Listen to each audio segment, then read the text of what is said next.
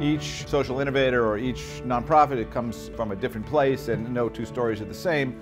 But hopefully, in telling you my story and telling the story of the Marshall Project, there's some larger themes that we can learn and draw on. While I wanted to engage in the world, I didn't choose a path of nonprofit, philanthropy. I became a journalist. I just decided to just re-engage with the world. Now, I don't want to exaggerate, I'd always been somewhat engaged, but I decided to just do a deep dive into things. I did sort of realize that criminal justice and what we call mass incarceration was one of those things that had kind of crept up on me, like the massacres in Serbia. From the mid-'80s, I think, to 2009, our prison population had gone up 8-fold. I was learning a lot about people who were falsely incarcerated. I was learning about police brutality or brutality within prisons.